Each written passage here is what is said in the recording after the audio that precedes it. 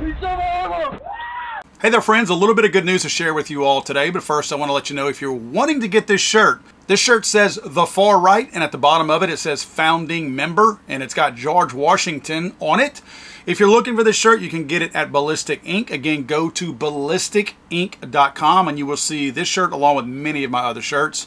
Obviously, any sales of this shirt, I get a portion of that, and they do help the channel out. Assistant U.S. Attorney Laura Crawford Taylor applied to the judge presiding over United States of America versus Irvin and Hoover in the U.S. District Court for the Middle District of Florida to have John Crump and Richard Hughes, which is Flying Rich is his handle on YouTube, to have them censored and any fruits of their labors destroyed and be subject to any penalties the court would see fit.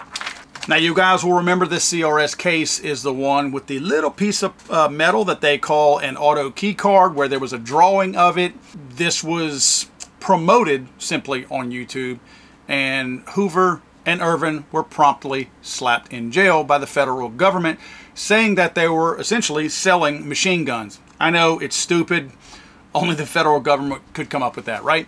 John Crump and Richard Hughes filed an emergency challenge to Taylor's request, and a group of 17 of us in the YouTube space joined Richard Hughes and John Crump by supporting them via an amicus brief. Now, during this entire process and these filings, the government saw better and withdrew their filing against Crump and Richard Hughes. So essentially, the prosecutor in this case ran her mouth and got a little bit too big for her own britches, and thought that because she was a federal prosecutor that no one would oppose her, back down, or anything of that nature. She was quite wrong. In fact, she actually cited some incorrect precedent that she was trying to use and mislead possibly the judge in this case, but certainly the entire case itself, by citing cases that were inaccurate and didn't apply in this case. In other words, they were trying to say that the defendant in this case, Matt Hoover, could not speak on some of the details, which he in turn shared with John and Rich, and they put a video out about it. Well, she was wrong. Officers of the court can't share that information. So either she was flat out lying about it to try to mislead other people, or else she was just ignorant of the topic and not a very good attorney and was mistaken and trying to name the precedent that she was naming in this case for defending her position. Again, she was wrong. She was more than likely told that she was wrong. I don't think she would have made up this mind, and they would have done this withdrawal without somebody higher than her. So she probably got her hands slapped about this pretty heavily, and was probably had her butt ripped. So it's nice to see a federal agent, if you will, agent of the government, be treated this way, because we are the people. And I like to see when things turn out the way they should sometimes. And the attempt at silencing John and Rich was just absolutely crazy. There are a lot of people out there that work in this space that we work in, and a lot of very big people out there.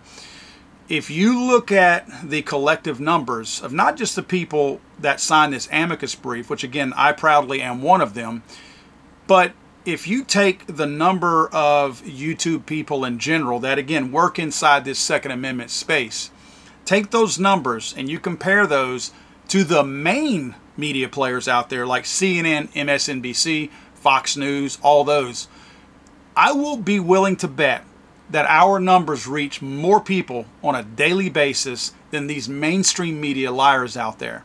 So whenever these prosecutors, federal prosecutors and judges do things to try to push against those of us that work in this space, like Crump and like Hughes, I think they're going to find that they're not dealing with guys that they think of when they think of video or YouTube journalists, thinking that, oh, these are people, again, I like to use the phrase, with Cheetos up to their elbows drinking a glass of Kool-Aid in their mom's basement. That's not who they're dealing with. This chick, in this case, found out that ain't who she was dealing with. God save the Queen, man. I'm sorry, I thought this was America.